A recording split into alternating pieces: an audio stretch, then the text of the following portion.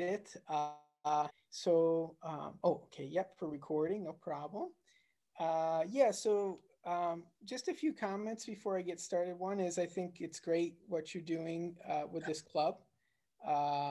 It's something I wish we had something like this at Sabancı. Actually, we don't right now. There's been a little bit of talk about it, but it's great to see students taking initiative and getting together and sharing their common interest and passion for biology, really. And so that's something that I really value and try to encourage for the students I work with, at Sabancı and that are involved in the projects. And I worked with quite a few undergraduates over the years at different institutions, and I really have a lot of fun working with undergraduates.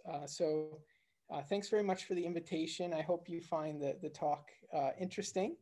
But again, I like to see what you're doing, and I've given a number of talks to student-focused conferences and things like that around Turkey since I've arrived, and I really enjoyed them, mostly because they're very well organized. The students organize them, and they do a great job. So, all right, I'm going to get to the good stuff here. So the talk, and I picked this topic. I did ask, what would be of most interest given my different research areas. And I was told that there was an interest for more of an ecological, organismal focus. And so for that reason, I decided to stick with one of my longtime interests, which is the evolution of social behavior, and then using bees to better understand this. So this focuses on a little bit older research. Some of it's quite new, but there's some older research too that I did in my postdoc and PhD work, which had a more of an organismal focus and a more ecological focus. So I'll try to highlight that some throughout the talk. And what you see here are three very different looking bee species, but in fact, these are actually fairly closely related. And despite this, they have very different lifestyles. So the mason bee here is a solitary bee, and we have the bumblebee, which is considered to be semi-social, and then the honeybee over here, which is considered to be eusocial, so the most social. And what this highlights is that we can use comparative studies, so comparative investigations. We can compare across these different bee species. And with this comparison, we can understand maybe some of the mechanisms that might lead to the evolution of social behavior. So it presents an opportunity, a framework to work from.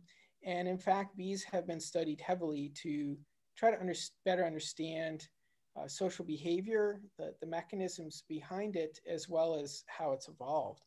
And so for today's talk, I will focus mostly on the honeybee, but I have a long-term interest in eventually doing comparative work to understand the metabolic factors involved in the evolution of social behavior. So the outline for today's talk, since it is fairly long, I like to do an outline to give you an idea of the directions that I'm going in. And first topic that I will cover is focusing on why the evolution of social behavior is fascinating. So this may be a bit different topic from what you're used to. I notice here in Turkey, some of the biology programs focus maybe on more molecular work. So I'd like to spend some time on that, of explaining why it's fascinating to other scientists as well as, of course, myself. And then we'll go into how to go about studying the evolution of social behavior, the strategies that we use. And then from this, I'll give you a few examples of studies that I've conducted that focus on more the what's called the proximate mechanism point of view. I'll explain what that is.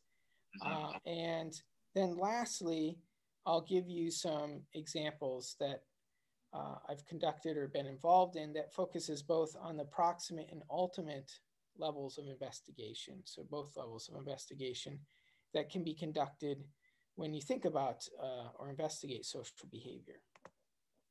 So first of all, what is social behavior, right? So social behavior is defined as an interaction of members of a species with another member of that same species.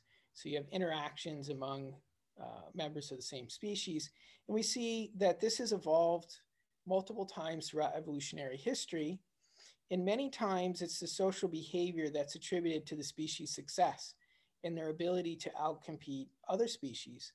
And so they appear to have a competitive advantage. And so we see different examples, right? So we have wolves here cooperating and hunting together as a pack. There's schools of fish that will interact with one another to, say, form a congregation to avoid predation. We have an extreme of highly social behavior, or extreme case here of ants working together here to form a bridge, right, to help with foraging efforts. We have penguins, again, that form some sort of collective behavior, as well as these Komodo dragons. So we see it in diverse taxa. And for this reason, it's quite fascinating to investigate because it's evolved multiple times and we see it across diverse kinds of species and environments. And of course, humans are highly social as well. So naturally, we're curious about how and why social behavior has evolved, because we are highly social too. And this is one of the key attributes that sets humans apart from many different kinds of organisms. And again, it's attributed to the success of humans as a species as well. So this social behavior was actually quite difficult for Darwin to explain in the context of natural selection. So if you think of natural selection where mainly the mechanisms behind it lead to the maximum fitness of an individual, it was hard for Darwin to explain why an individual would incur a cost to help another individual. In other words, it would sacrifice some of its fitness benefits on an individual level in order to increase the fitness benefits of another individual. So one behavior we see a lot with social behavior is altruism. And this is defined when there is a net cost to an individual and then another individual benefit. So like I was talking about before. And again, this is hard for Darwin to define. So if we think about this example here, and we try to make sense of it, here we have scrub jays. And with these scrub jays, the siblings here, the older siblings, will tend to stay behind and help raise the next generation of offspring, which you see here. And again, they're incurring a cost. They're getting no fitness advantage from this because it's not their offspring. And usually we define fitness as reproductive output. So the more reproductive output you have in a lifetime, the higher fitness you have. But if we look at the context that this is in and the ecological constraints that exist, it starts to make more sense of why we see this cooperative behavior. So if a scrub jay sibling is, say, 1 year old and tries to go off and start its own nest and reproduce on its own, the fitness benefits are zero. So it's not able to succeed. So instead, it's thought if it stays behind and helps raise the siblings, indirectly it can gain some fitness by some of the shared genes that are passed on by these offspring. So what this example highlights is that under certain ecological conditions, it makes adaptive sense, or it makes sense to increase fitness somehow if altruism is occurring. So a lot of times this is asked in this example here, why should offspring stay and help its parents to raise their young instead of going out and trying to reproduce on their own? So this can be better explained, or it's more formally explained with what's known as the inclusive fitness theory. So this is best illustrated by this diagram here to the right, where if we think about not maximizing the fitness at an individual level, but instead the genes that are driving these behaviors, then we can start to learn that there's a possibility of gaining indirect fitness as well as direct fitness. So the direct fitness here is gained from reproduction. So that's what you're probably more familiar with natural selection. As the reproduction goes up, the fitness goes up. But what can also happen is indirect fitness can be gained, and that's the benefits of helping out a closely related individual. So that's what this R stands for here. So the more closely related you are to an individual, the more indirect fitness gains you can get by helping out that individual. So you can see why maybe the scrub jays would stay behind if we consider inclusive fitness. So this theory came after Darwin's work, and it includes both direct and indirect fitness to get you the total fitness gain of the individual. So it's a modification of Darwin's work. And this was brought about by W.D. Hamilton, and he's very famous in the field of animal behavior and behavioral ecology because he came up with this as well as Hamilton's rule in kin selection. So he was the first one to come up with a theory to actually explain Darwin's conundrum, where he couldn't, understand why animals were performing altruism. So here, he has stated that if the benefits outweigh the cost, then the behavior will result in an increase in fitness. And so with Hamilton's rule, the modification is he added this relatedness factor. And so if the benefits times the relatedness outweigh the cost, then the behavior will be sustained because it increases fitness. So you can see if the individual is highly related to the other individual, then they may be more likely to perform altruism. And we actually see this in a number of examples. And when it's done with a family member, it's known as kin selection, okay? And so kin selection favors behaviors that will help other individuals that are highly related, other family members. So they'll incur a cost on their direct fitness, but gain indirect fitness from their actions. And you can see that here, all right, in these birds, that with this particular bird species, as the relatedness goes up, the probability of helping that individual also goes up. So we do see evidence of that. And the key here is this relatedness factor that tips the scales. Now, that the theory helps explain why it is that we would see altruism and social behavior, a lot of cooperation, interaction among the same species.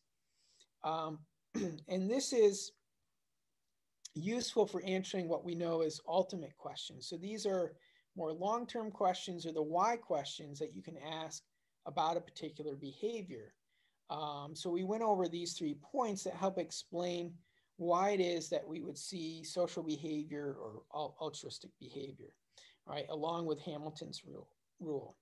So these are pretty well established and well studied. And now what much research is focusing on is more the proximate questions. And so this focuses on how it is that social behavior can occur.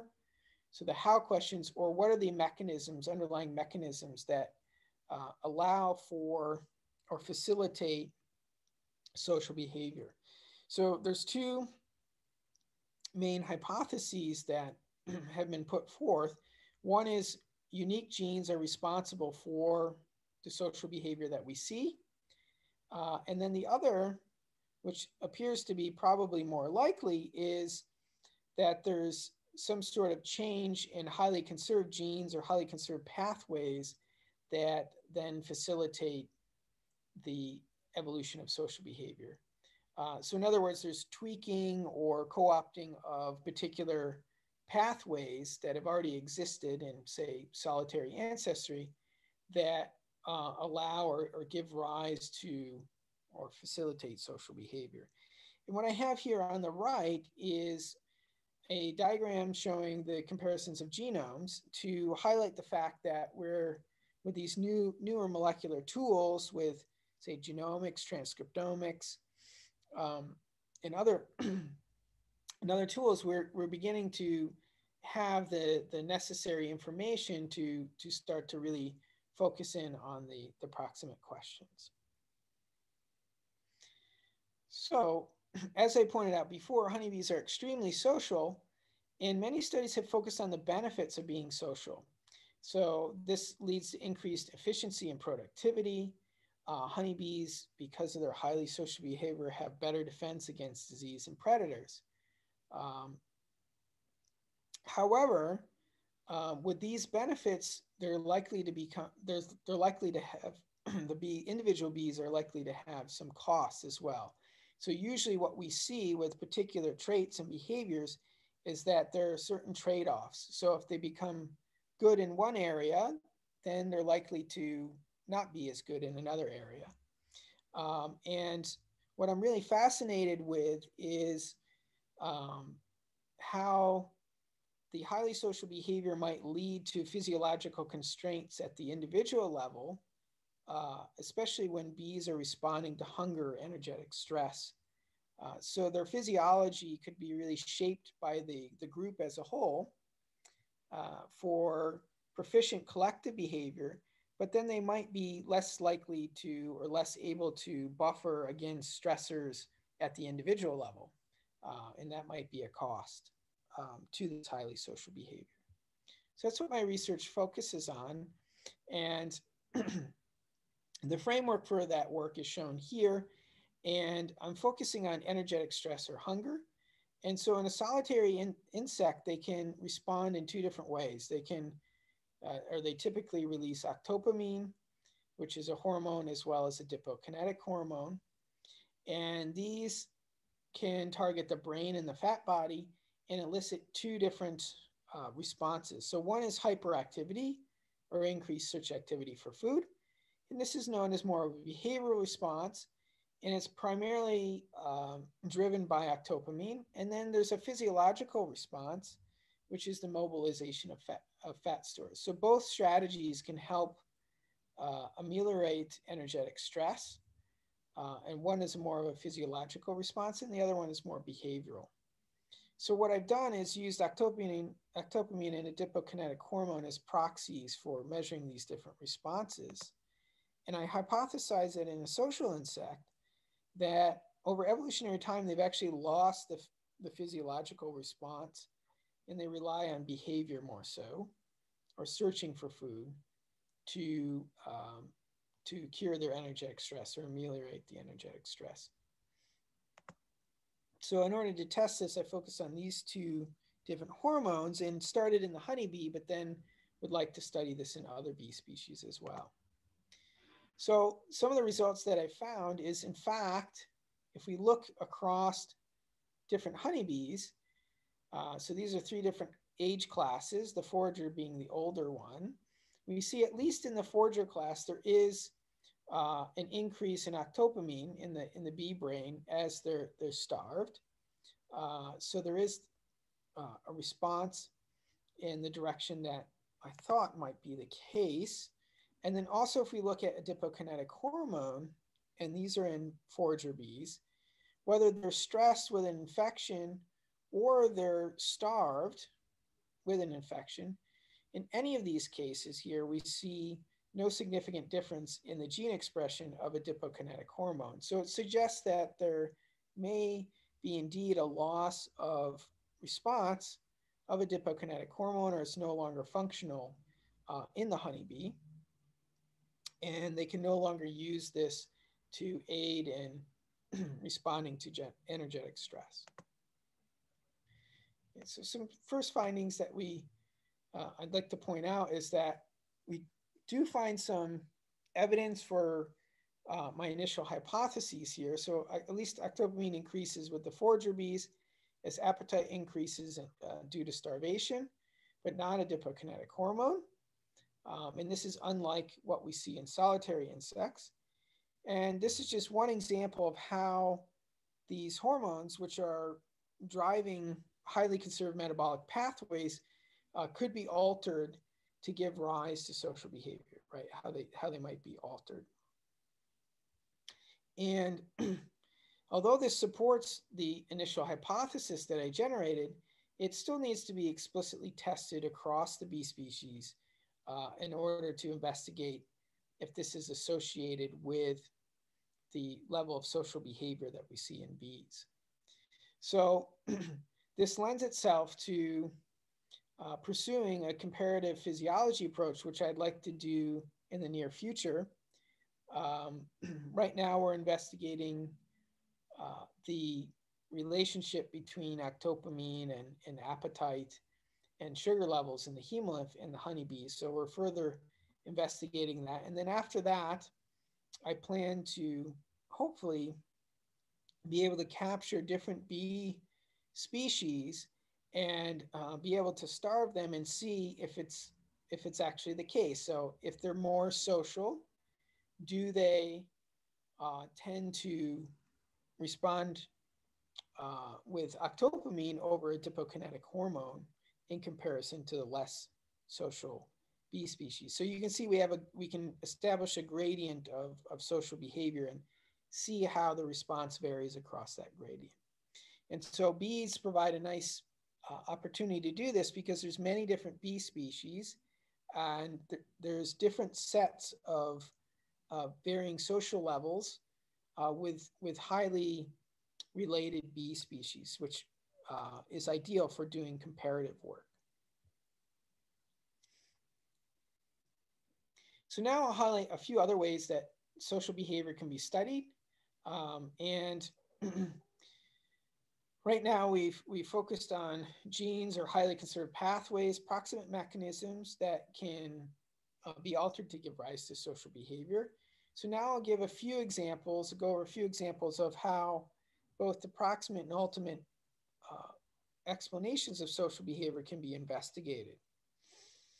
And one of the other areas that I was quite interested in, and I'm still think it's fascinating, is how individuals and societies resolve conflicts of interest when they're under stress. So do individual bees perform decisions that are in the best interest of themselves when they're stressed, or do they maintain behavioral decisions that are in the best interest of the group that they're living in? So decisions that are for the greater good, so to speak. So one example can be, in this context, that can be investigated is best described as with the risk sensitivity theory and the energy budget rule. All right. And so this can be described with this foraging scenario shown here, where we have a forager bee leaving the hive, and it has a choice between two different flower patches, in this case. And the blue flowers here, represented by these circles, are much more variable in terms of the nectar that they have, but they give a mean of 2 nectar units. And the yellow flowers here are, you can see, are much more consistent. So they have no variance. All of the flowers have 2 nectar units, and the mean payoff of this flower patch is the same with 2 nectar units. So it's predicted by this energy budget rule, the risk sensitivity theory, that an individual bee, if they're on a positive energy budget, which means they're not at risk of starvation, they should actually prefer to be what's known as risk averse and go to the more consistent flower patch. So no need to take a risk of getting nothing from a flower and expending that energy when not at risk of starvation. Now, if the bee is on a negative energy budget, it's predicted to actually, that it's adaptive, or it's best for its fitness, to go to the more variable food patch. And the reason for that is because the foraging time is limited, so it might as well take a risk of getting 4, the high reward in this case, because if it doesn't get this high reward, then it'll starve to death by the end of the foraging period. So this is predicted that these bees, if they're acting in their own self-interest, should actually change this behavior as they starve over time. So in order to test this, we use this setup here, in which instead of different flower colors, we could use different odors, and we could train the bees to learn both a variable and a constant reward distribution. So in other words, you can see that there's a harness bee here that's placed in the center, and a series of puffs of odor, these two different odors, hexanol and octanone, are puffed at the bee at 45-degree angles. And if the bee turns its head towards the left in response to the hexanol, I gave a 0.2 microliter reward of sugar water all of the time. And then if it turned its head to the right towards octanone in response to that, I would give it 0 microliters, so nothing, or 0.4 microliters of sugar water.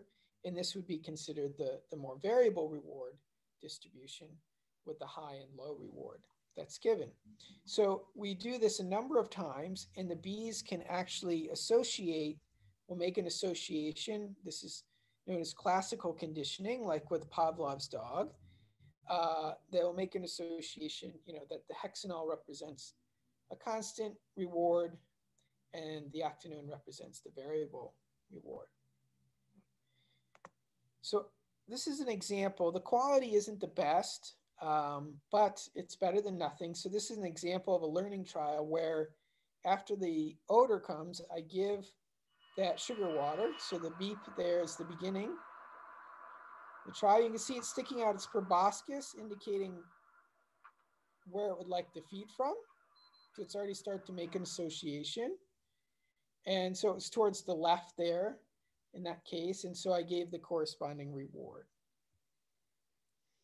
Now, after they did this a number of times, I then manipulated their energy budget. So I had them starve over time and then tested what their preference was by just presenting the odor, because I didn't want to manipulate or change their energy budget. Didn't want to mess up their starvation schedule. So I could rely on their memory. They formed a memory and determine what their preference was as they starved over time. An example of that is shown here. So I don't continue delivering the sugar water or the unconditioned stimulus in this case. I just deliver the odor, and I see what their preference is at this time. So this was done every 6 hours for 24 hours. And you can see that the bee here clearly is preferring the odor coming from the right, indicating that preference. So the data from that are shown here. And I use trehalose, which is a sugar, in the bee's hemolymph to confirm or to indicate the energy budget. So the bees that were starving over time are indicated in red. Their trehalose levels are declining. And then I did the opposite as a control. So bees were gaining energy over time. So they're being fed over time and their trehalose levels increased. And from these two different energy budget manipulations, we have the proportion of constant choices made. So if they prefer the more constant option or the risk averse option. So if that's the case, then those preferences are indicated as being above the 0.5 line. If it's below the 0.5 line, it indicates the bees prefer the more variable food option or the more risk-prone food option. And so very interestingly enough, we do see as the bees start on a positive energy budget, they're risk averse, preferring the more constant option. And then as they starve, they switch over to a risk-prone foraging strategy and prefer the more variable option. And the opposite is true for the bees starting out on a negative energy budget and then increasing to a positive energy budget. So this confirmed the energy budget rule, the risk sensitivity theory, which was somewhat controversial at the time. And then also it shows that these bees are able to change their behavior on an individual level, independent from the status of the colony. Okay, so if they're stressed enough, then they will switch over to a strategy that's most beneficial for them on an individual level. Another example that we investigated involved studying self-control. So the opposite of self-control is being impulsive. So we see these behaviors in humans as well. And both for humans and honeybees, it's hypothesized that a high level of self-control is needed because self-control correlates with a lot of behaviors that are good for cooperativeness and functioning as a society. So what we see here is I used the same setup. So I was able to use the same setup I showed you to train bees to associate an odor with a smaller, more immediate reward, and then a larger, more delayed reward. So that was their two options.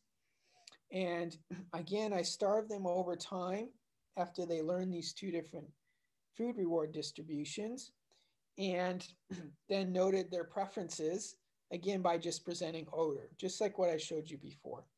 And what we see here is that if there's no delay, as you would expect, the bees, which is shown in green, prefer the larger reward.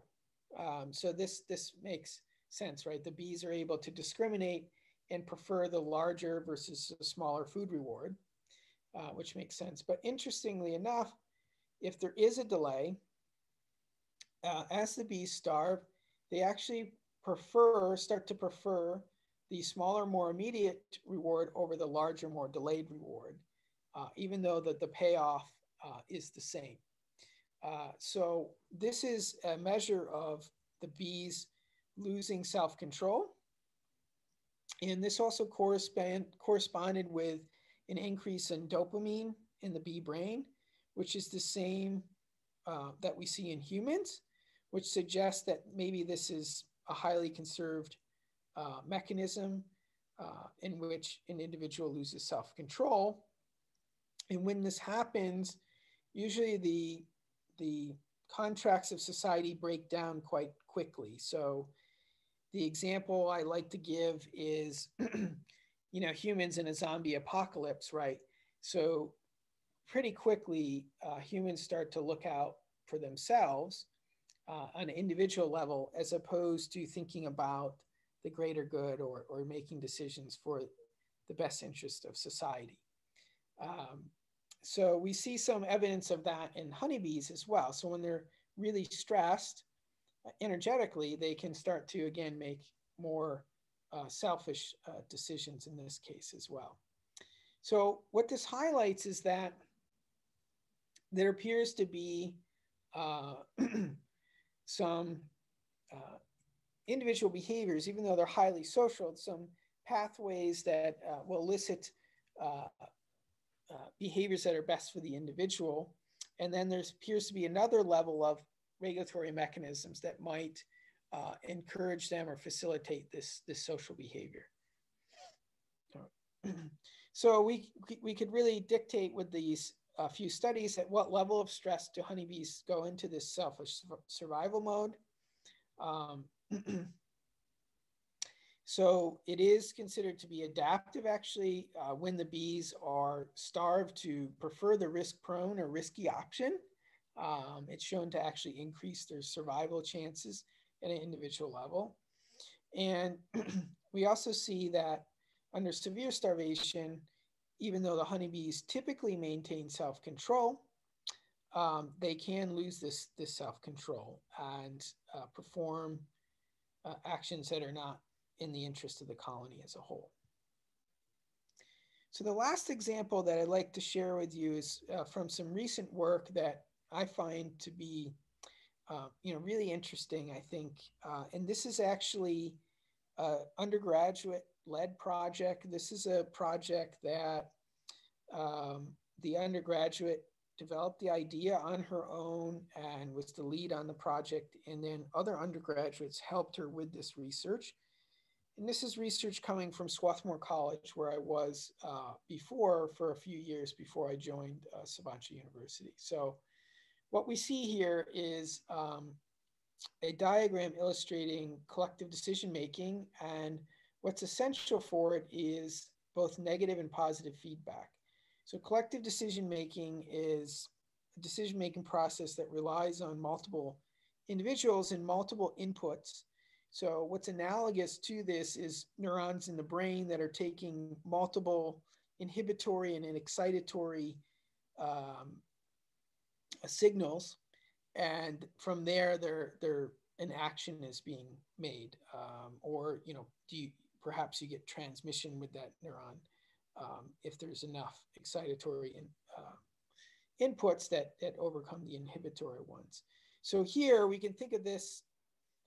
What the undergraduate was interested in is make a comparison with the bee hive with the human brain and seeing if honeybees have both positive and negative feedback, and do they behave collectively similar to neurons in a human brain. So you can see here there's some self-organized relationships and interactions, but it's primarily driven by these feedback loops here. And eventually, what can emerge from this is complex adaptive behavior on a collective level, so at a group level that's emerging from many small inputs from individual levels. And this is usually in response to a changing environment. So, how does the colony as a whole respond to a change in the environment? Can they adapt to that change? So you're probably familiar with the positive feedback that honeybees use. So this is known as the waggle dance. They use this to recruit other bees to go out and forage, and they communicate with this waggle dance how far the bee has to fly and in what direction they have to fly to find the food. And so this is known as recruitment. So they go to the dance floor, it's actually called the dance floor in the beehive, and they do their waggle dance and get other bees to join them and go out foraging from the hive. Okay, this is known as positive feedback because you're increasing the numbers of foragers. And what's been recently found is what's known as a stop signal, and this is negative feedback. So the stop signal is elicited to a dancing bee to tell them to stop dancing, to no longer recruit individuals to that food source. And it's been shown in the context of predation. So if a bee is attacked or predated upon, other bees or that individual bee will come back to the hive and give these stop signals to get the bee to stop dancing.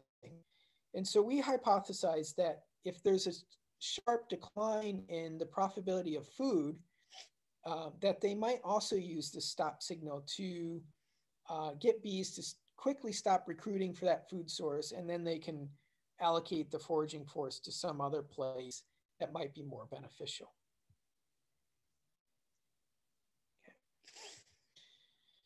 So we are able to investigate this, and I'll give you an example here of the stop signal. It's an auditory signal, and it's elicited by a bee.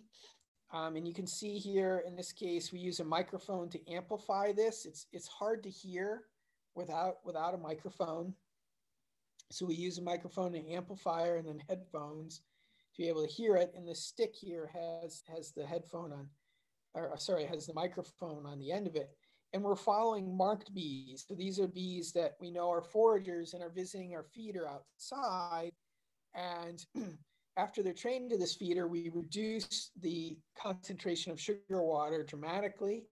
And then inside the hive, this is an observation hive, we're looking at the number of waggle dances as well as the feeder visitations and the number of stop signals that are being elicited. So here's an example of that. So you can hear the hum of the hive. So I'm following this bee here that's waggle dancing, goes figure 8 pattern. It's typical waggle dancing. You hear the vibration. in the microphone. I'm narrating it. There's a stop signal.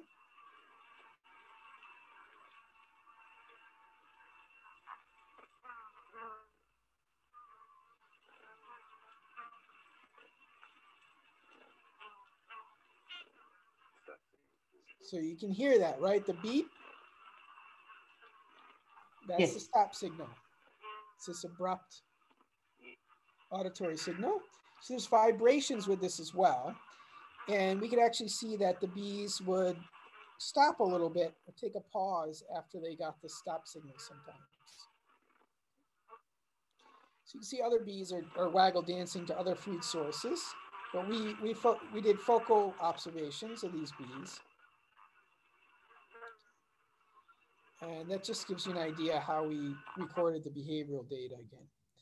Now, again, we also did some computational neuronal modeling of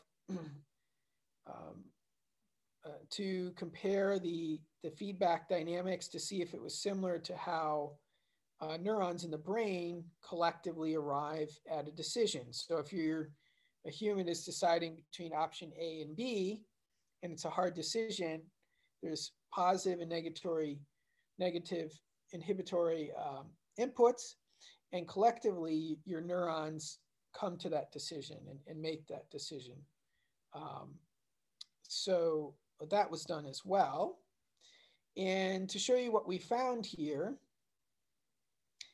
at first, we noticed that the decline in food quality, which is indicated here at the 50th minute, this dotted line, caused actually an increase in the visits from the trained bees in comparison to the controlled treatment. So this is counterintuitive. This is surprising. We actually saw an increase in the number of visits to the lower quality feeder. And how we could explain this from our observations is actually because these bees spent less time dancing and trying to recruit other bees, so they had more time to go foraging, and they had more time to make more visits to the feeder. So that was surprising, but we were able to explain that with some observations. And then here we noticed that recruited bees to the feeders continue to increase, but not with the poor quality feeders switch. So that again supports the idea it's just the marked bees, the bees that are already trained. There's no real new bees being recruited, which is responsible for the increased visits to the feeder after it's been switched. So at this 50-minute mark, we switched the 2.5 molar feeder with another 2.5 molar feeder as a control. And then for the treatment, which you see here in purple, we switched the 2.5 molar feeder to a 0.75 molar feeder. So a decline in sugar water quality. And here is, to me, the most interesting results where we see, which we demonstrate for the first time, that bees are using a stop signal to decrease the forager recruitment. So this waggle dance here was discovered by Carl von Frisch, and which you saw in the earlier slide studying the bees, and that won him a Nobel Prize. And so we found basically the opposite function here to the waggle dance, which was first shown to be used for recruitment for food. And what we see is a decline in the waggle dances right after the switch with the lower quality feeder. But that's maintained or increases a little bit, as you would expect with a high quality feeder. And that corresponds here, this is the cumulative number of stop signals produced. We can see right after that switch, pretty immediately within a 10-minute window or so, there's a jump in stop signals elicited. And there's overall more stop signals elicited to the bees that experienced a decline in food quality. So we also found that this matched the brain simulations that we ran, and is similar to how the neurons behave in the brain, in the human brain, and when it comes time to make a decision. So what we can take away from this is it appears that there's two different regulatory mechanisms for honeybee foraging. Again, one at the individual level that dictates the number of foraging trips.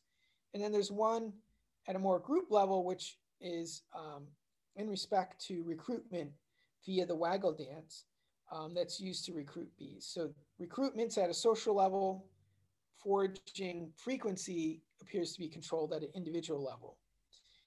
So these support the notion that, again, there's two different regulatory levels, an individual and social one, and probably through evolutionary history, they've been co-opted together mechanistically to give rise to the social behavior that we see in honeybees. So with that, I'd just like to thank some of the my PhD advisors. So these are students or individuals involved in the work that you saw here today. My PhD advisor is Drew Banog from Colorado State University. And then these are a number of undergraduates who helped me with some of the work that you saw today. At Martin Luther University, the physiology work was thanks to my collaborators there during my postdoc. And then at Swarthmore College, it focused on the last study that you saw there, and there was a number of undergraduates involved in that work.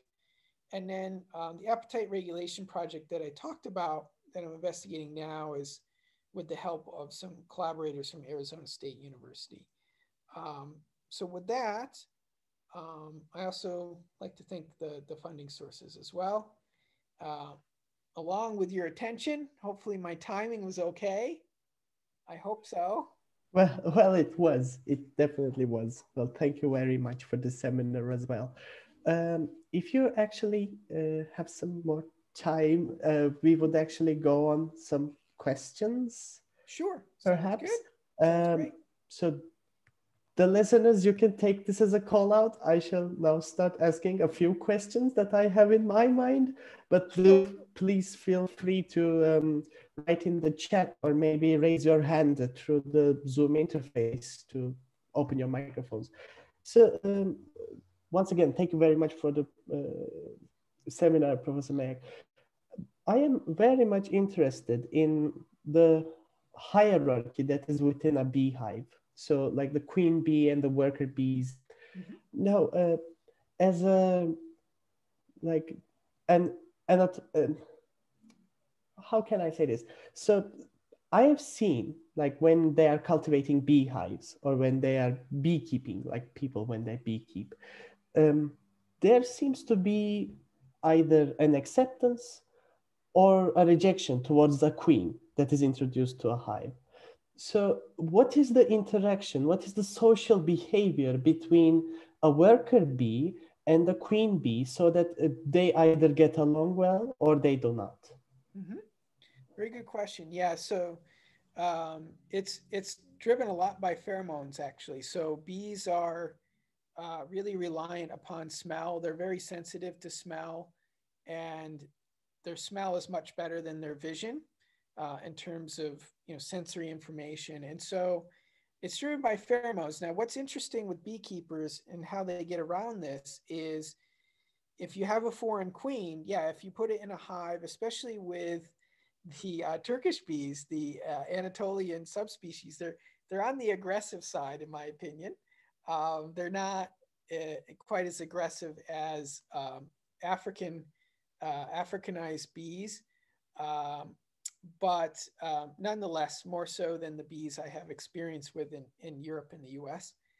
And they will attack and kill the queen, okay, and recognize her as an intruder, a foreigner. But what beekeepers do is they put the queen in a cage with a few attendants from the original colony, and they plug that with bee candy, and it takes the bees a couple of days to eat through that candy from either end. And once they do, the queen can be released. And within that time, so the cage allows the other bees to smell the queen, but not interact with her. And the bees get used to her smell. And then after a couple of days, they will accept her. If there's no other queen in the colony, they will accept her as their queen and take care of her. And she will start laying in the colony. And yeah, and that's how you introduce a new queen if you need one as a beekeeper. Um, yeah, so and the same can be done with bees. It's very interesting. If you take bees outside the hive for a while, for say a couple days, and you keep them in the laboratory in a cage, for example, their smell will change.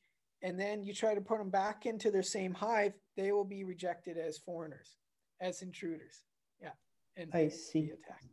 I see. Thank you very much. Because it like I prepared this so much that I kind of feel like I'm bombarding you at the moment, but Oh, no, it's okay. Yeah. Fire away. Fire away. Yeah. thank you very much. So the thing with the queens are like, correct me if I'm wrong. My technical knowledge is very limited on the topic.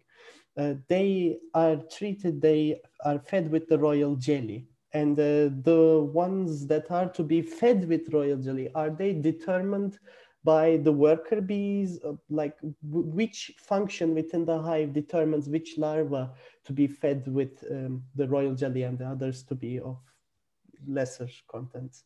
Yeah, I get asked this question a lot by students, and it's a fascinating question. And in fact, there's a collaborator at Uludağ University who does a lot of bee research, and he wanted to do royal jelly proposal recently, this month.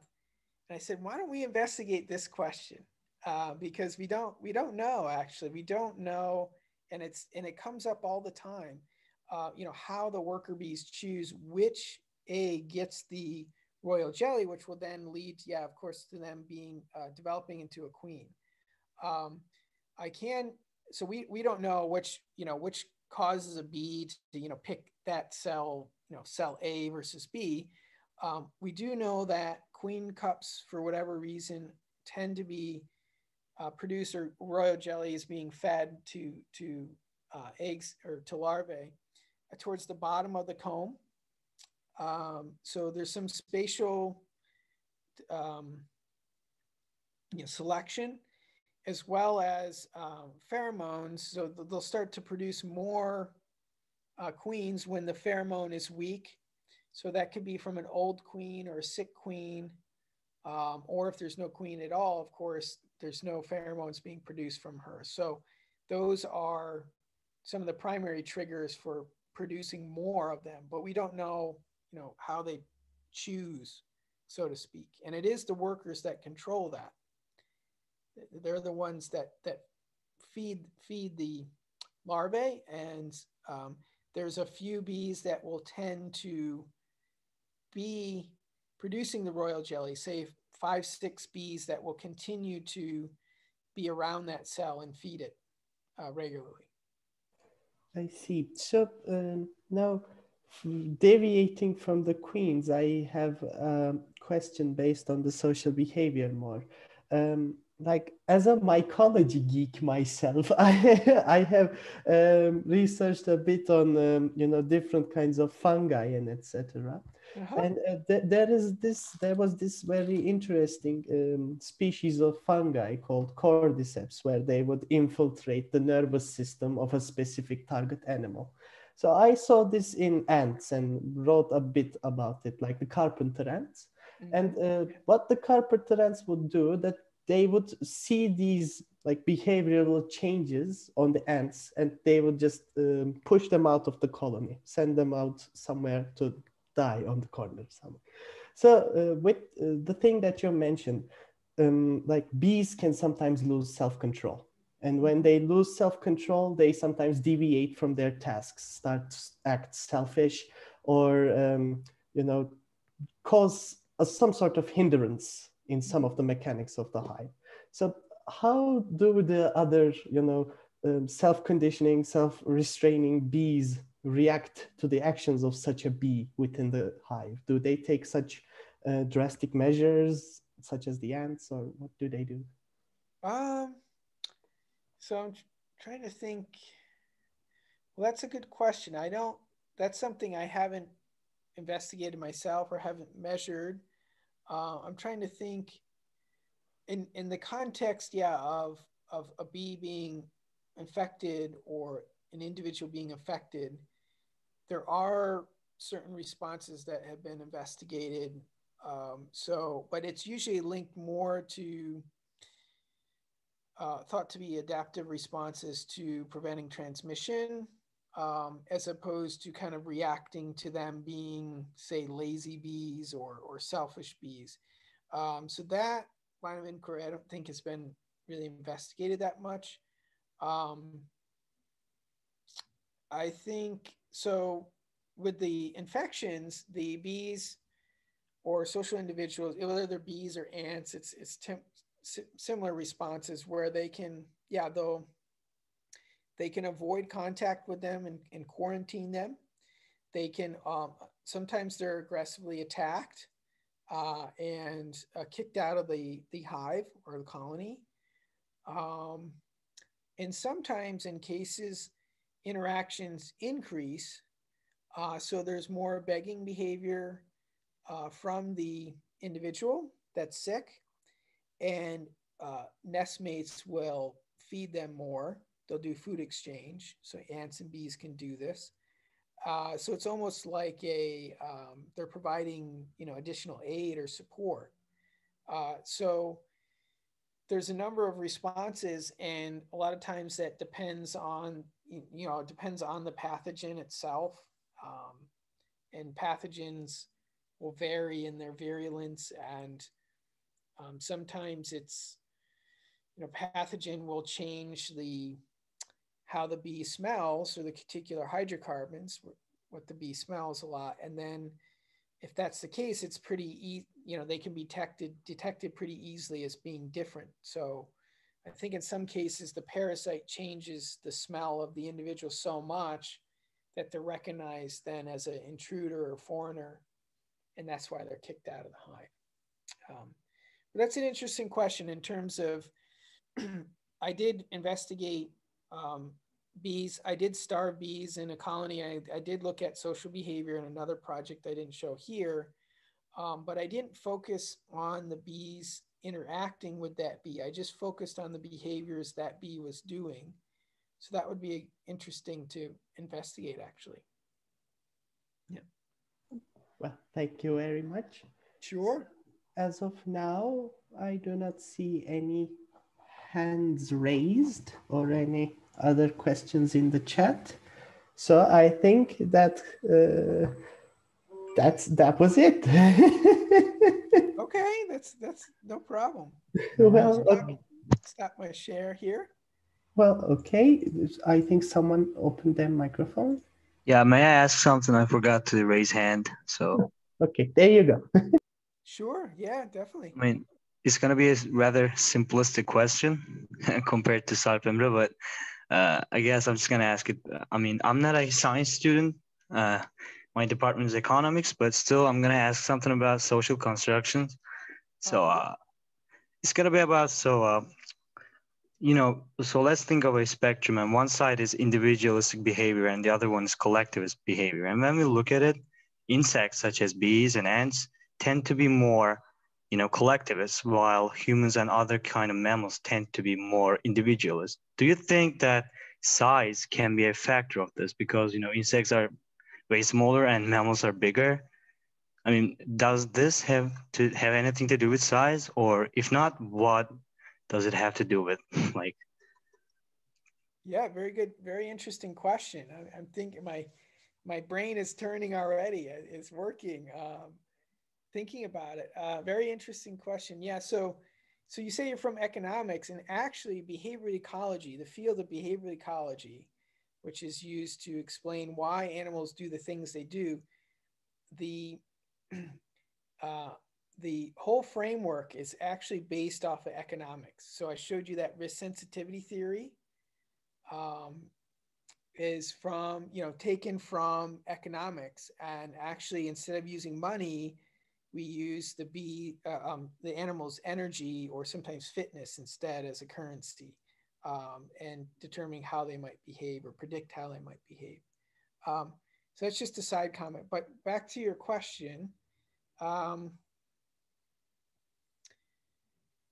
suppose it could, because it would so I do argue this in my research that honeybees, or yeah, like insects, like you mentioned, they don't have as much room for storage, for fat storage, energy storage, which limits their buffering capacity on an individual level, right? And so therefore they might be more reliant upon their nestmates. So the bees and ants, for example, share food among each other, and they build up food stores and things. And so they could be more reliant upon that, or at least they don't have the means to buffer against energetic stress. So in that context, I think yes, that size might matter in this case, where even though humans are highly social, we can afford to, for example, be on our own more because we can have the fat storage, or other mammals that are social. And you only see one case in mammals that are eusocial, so at the same level of sociality that you see with bees and ants, and that's the naked mole rat. So that's the only example. And there's kind of 3 different criteria that they need to meet in order to be eusocial. So we're not even as social as bees. So they are doing a lot of actions that are, they're functioning with what sometimes they're termed as a superorganism. So they're analogous to like how the tissues of our body work together to sustain an individual collectively. Bees are, as a colony, are like functioning like a unit, like an organism itself. And so we do see that a lot with the insects. This you see more examples in the insects. So you could be onto something. I don't think that's a good, it'd be really interesting to see in the literature if that might be the case, if you start to see a trend there. Thank you for the answer. Sure. Yeah. Thanks for the question. Okay. Any others? You okay? Not seeing any others at the moment. Maybe I can just ask one more, and then I can satiate my need. So recalling back to your initial hypothesis on the adipose hormones, the adipose accumulating hormone. What was it called again? AKTC. Yeah, the adipokinetic hormone. It's abbreviated AKH. Yeah. Okay, so AKH. I fairly recall that in your introduction to your hypothesis, you say that it was more favored for a more socially evolved being to direct itself towards more activity through the other hormone, rather than it focusing on the adipokinetic pathway, so to say. Through which evolutionary perspective did you come up with such an hypothesis? What was the building blocks of the argument? I very much wonder that. Yeah, I came up with this for my postdoc. So I wrote a fellowship application for Germany, the Alexander von Humboldt program, and so you have to come up with your own idea. And so I went through the literature, and I just, I saw some literature that showed evidence that this could be true, but wasn't tested, that they've lost. There's some evidence, like at a molecular level, that they probably lost function of this adipokinetic hormone and in honeybees, and then it was like more dramatic in honeybees versus bumblebees. And then I knew that, octopamine would be likely to be increased, although it wasn't tested explicitly either in honeybees. And then so that got me thinking, well, maybe there's this dichotomy, and from what I can tell, these are the two major pathways that are elicited in response to hunger. And so based on what I found, I thought, okay, you know, if I put these together, what would I expect to see? And so yeah, so it's something that was commented on as being, you know, quite like different and original. But I just kept, you know, reading the literature and things and thinking about it and thinking about, you know, what can we learn about social behavior, because you know, bees are a good model organism for it. So that was in mind too. Yeah. Okay, thank you very much. Oh, there is a question in the chat. So Elif Başarır asks, can I ask how do you keep bees in a lab environment? Is maintaining them hard?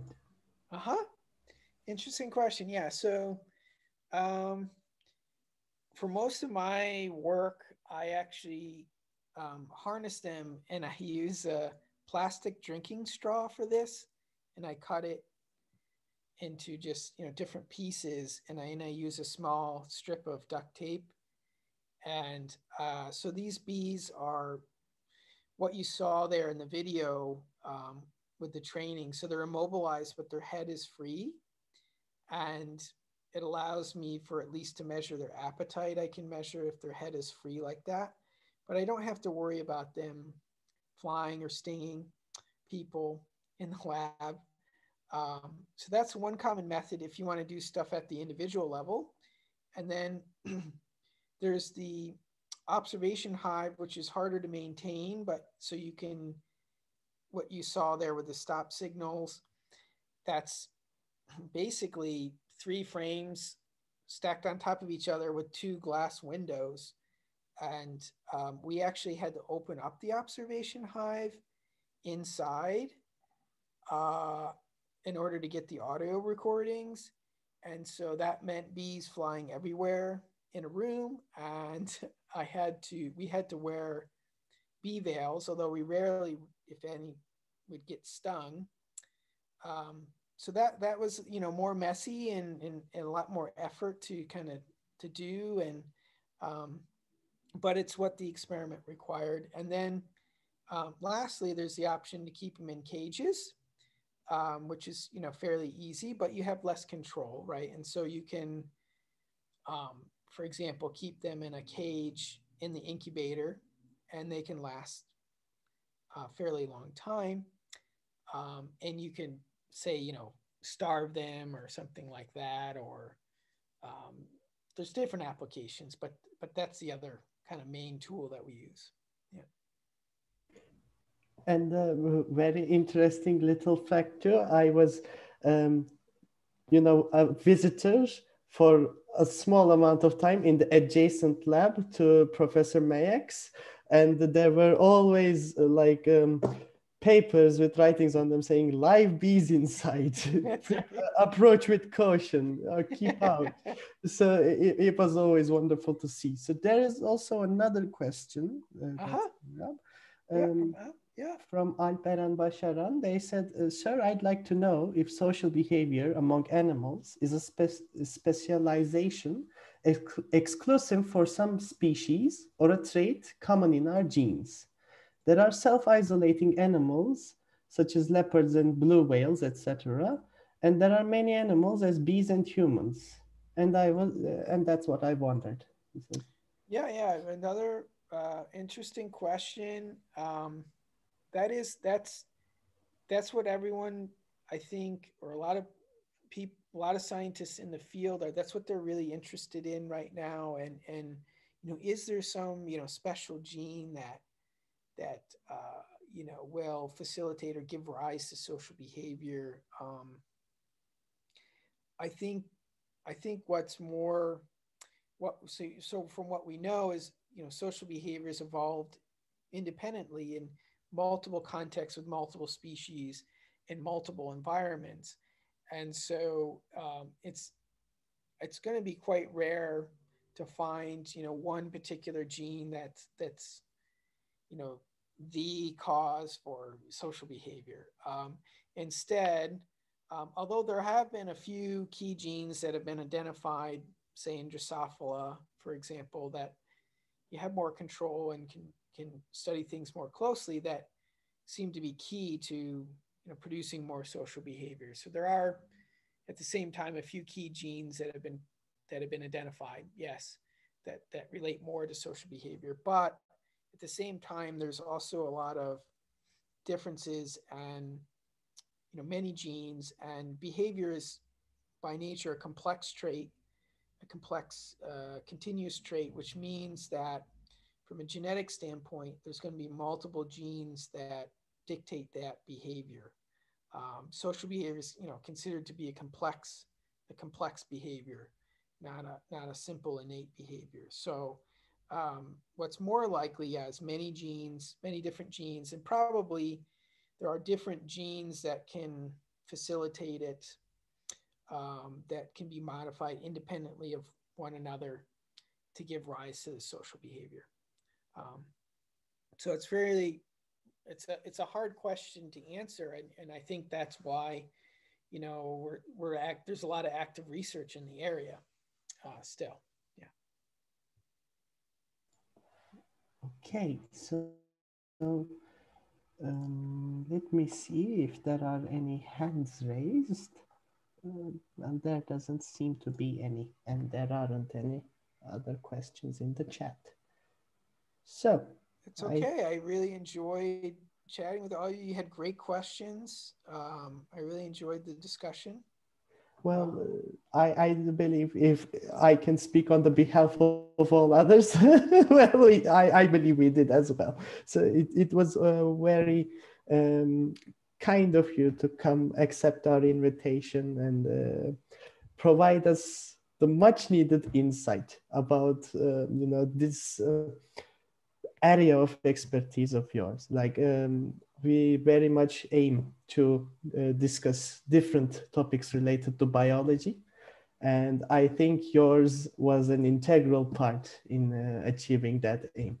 So thank you very much for coming to our seminar, for being involved in this.